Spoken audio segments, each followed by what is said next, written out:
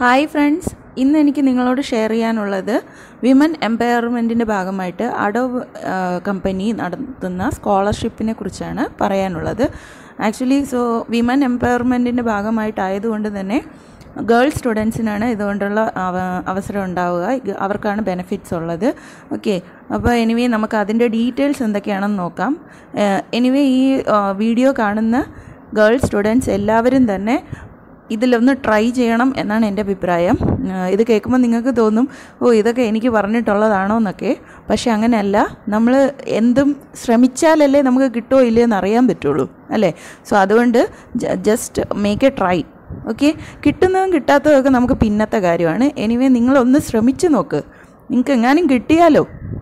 നമുക്ക് നമ്മുടെ ലൈഫിൽ എന്തായാലും ഫെയിലിയേഴ്സും ഉണ്ടാവും, സക്സസ്സും ഉണ്ടാവും, അല്ലേ? അപ്പോൾ എനിവേ നമ്മൾ ശ്രമിച്ചാൽ മാത്രമല്ല ഇതിൽ രണ്ടിൽ ഏതെങ്കിലും ഒന്ന് കിട്ടാൻ പോകുന്നുള്ളൂ. അപ്പോൾ അതുകൊണ്ട് എല്ലാവരും ഒന്ന് ശ്രമിച്ച് നോക്കണം. ഞാൻ അതിൻ്റെ ഡീറ്റെയിൽസ് പറഞ്ഞു തരാം. ഇതിൻ്റെ ലിങ്ക് ഞാൻ ഡിസ്ക്രിപ്ഷൻ ബോക്സിൽ കൊടുത്തേക്കാം. Okay, Adobe India women in technology scholarship.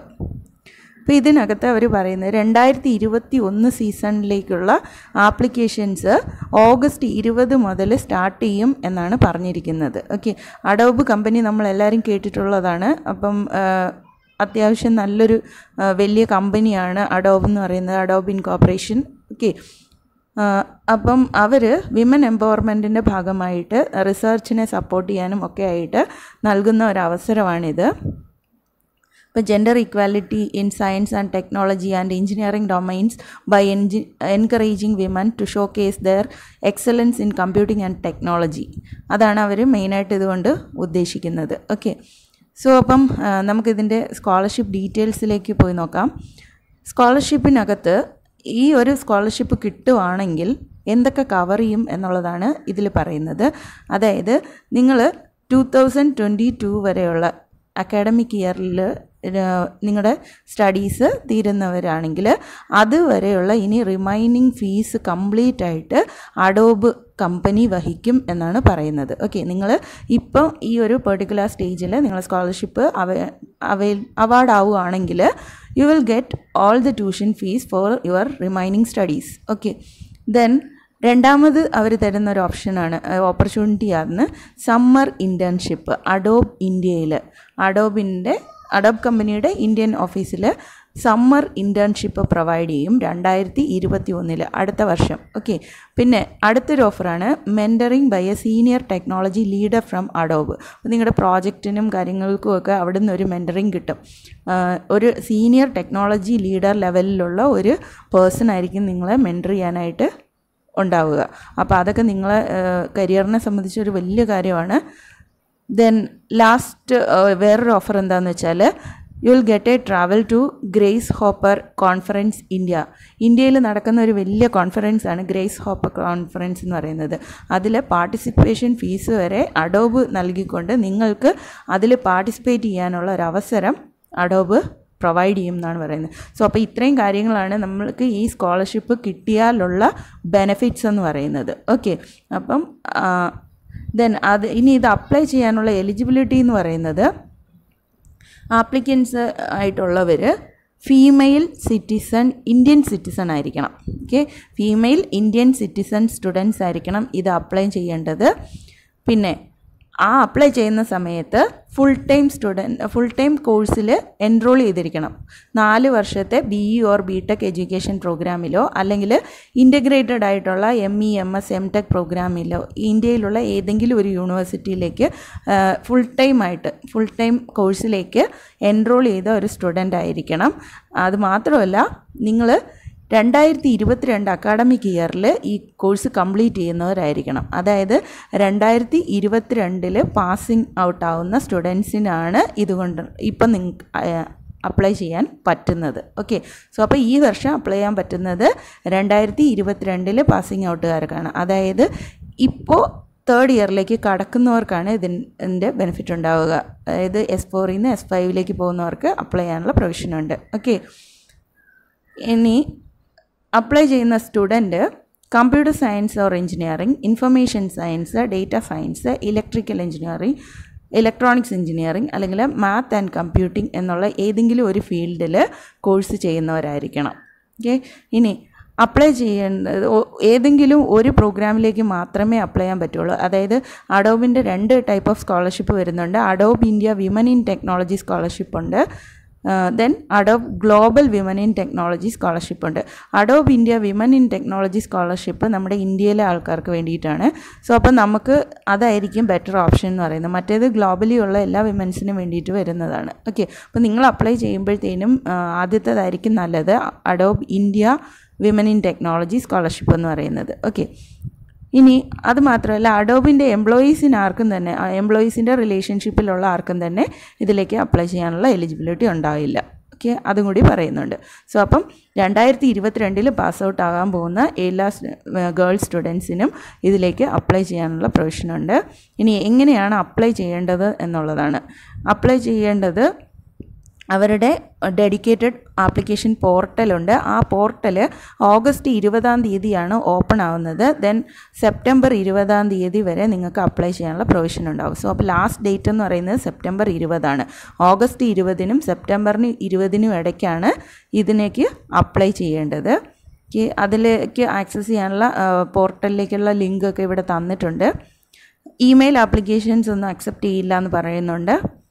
Then ആപ്ലിക്കേഷൻസിനകത്ത് ആ ആപ്ലിക്കേഷൻ പ്രോസസ്സ് വരുന്ന സമയത്ത് എന്തൊക്കെ വേണ്ടി വരും എന്നുള്ള കാര്യങ്ങൾ ഇവിടെ പറയുന്നുണ്ട്.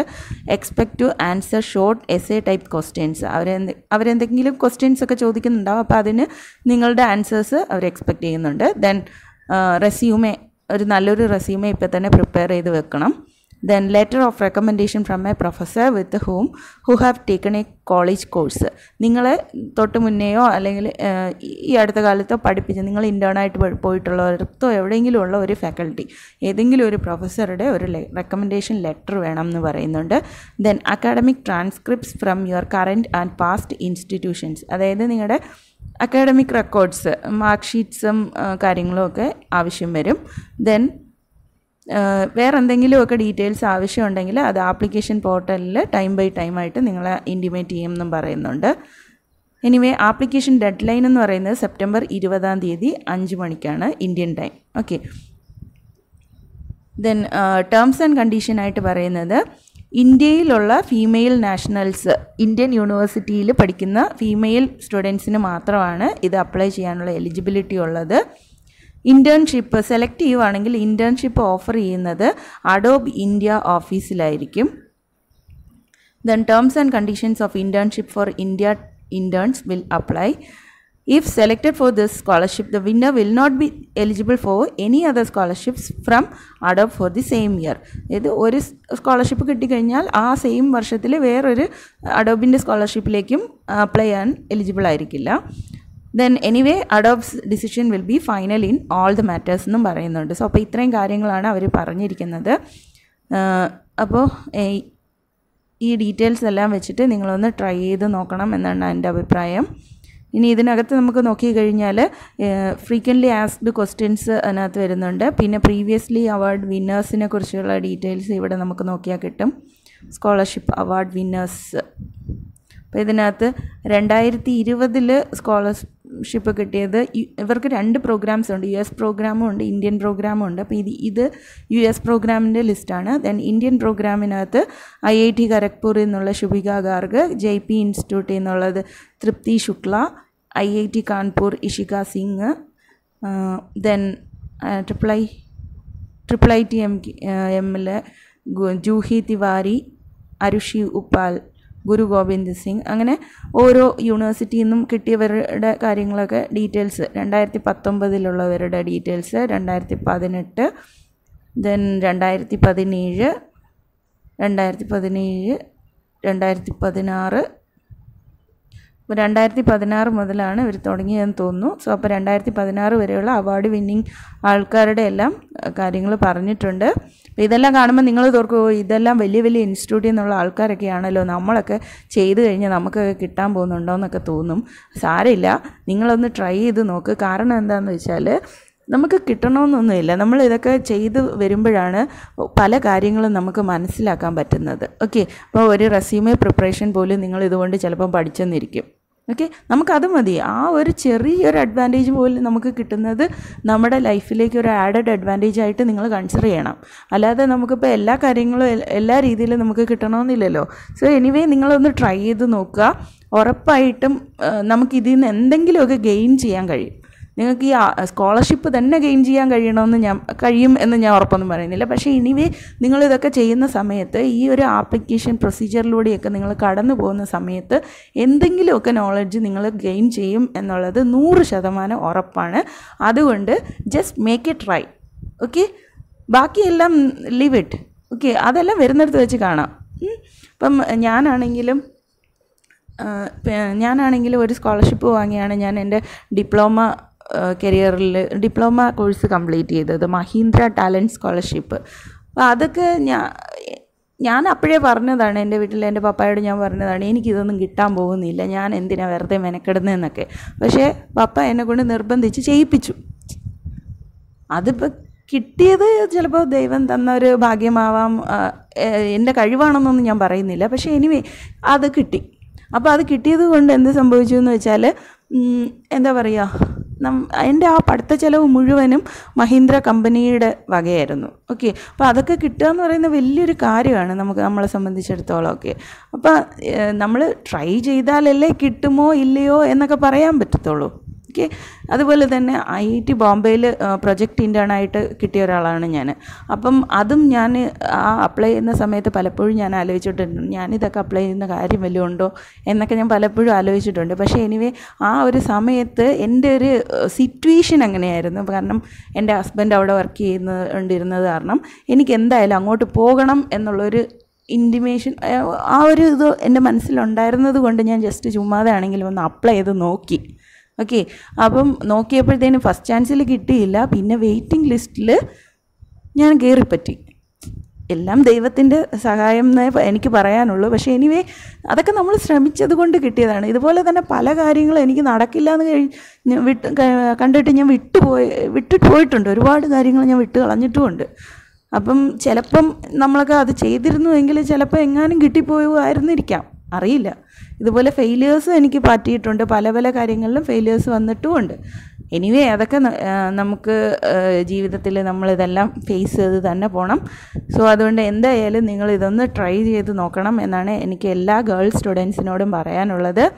ഓക്കെ, ഗേൾ സ്റ്റുഡൻസ് എസ്പെഷ്യലി ഈ തേർഡ് ഇയറിലേക്ക് ഇപ്പോൾ കടക്കുന്ന ആൾക്കാർ, ഇനി ജൂനിയേഴ്സ് ഇതൊരു ഇൻഫർമേഷനായിട്ട് ഇപ്പോൾ തന്നെ കീപ്പ് ചെയ്ത് വെക്കുക. നിങ്ങൾ ഇതിലെ ഇൻഫർമേഷൻസൊക്കെ ഒന്ന് കളക്ട് ചെയ്ത് നോക്കുക. ഈ സൈറ്റിലൊക്കെ ഒന്ന് പോയിട്ട് അവരെന്തൊക്കെയാണ് ചോദിക്കുന്നത്, എങ്ങനെയാണ് പ്രൊസീജിയർ എന്നുള്ള കാര്യങ്ങളൊക്കെ ഒന്ന് നോക്കുക. അതുപോലെ ചേച്ചിമാർ അപ്ലൈ ചെയ്യുന്നുണ്ടെങ്കിൽ ചേച്ചിമാരുടെ കാര്യങ്ങൾ അവർ ചെയ്യുമ്പോഴത്തേനും അതിലെന്തൊക്കെ ഉണ്ടായിരുന്നു എന്നുള്ള കാര്യങ്ങളൊക്കെ ഒന്ന് അനലൈസ് ചെയ്ത് വെക്കുക. കാരണം നിങ്ങൾക്ക് ഇതെല്ലാം അടുത്ത വർഷം ഉപയോഗത്തിൽ വരും. ഓക്കെ, സോ അപ്പോൾ ആ ഒരു രീതിയിൽ നിങ്ങൾ ജസ്റ്റ് ഒന്ന് ട്രൈ ചെയ്ത് നോക്കുക. ഓക്കെ, ഇതാണ് എല്ലാവരോടും എനിക്ക് പറയാനുള്ളത്. ഓക്കെ, ഇനി ഇതുപോലെ കിട്ടുന്ന ഇൻഫർമേഷൻസുമായിട്ട് ഞാൻ ഉടനെ തന്നെ വരും. By, thank you, take care.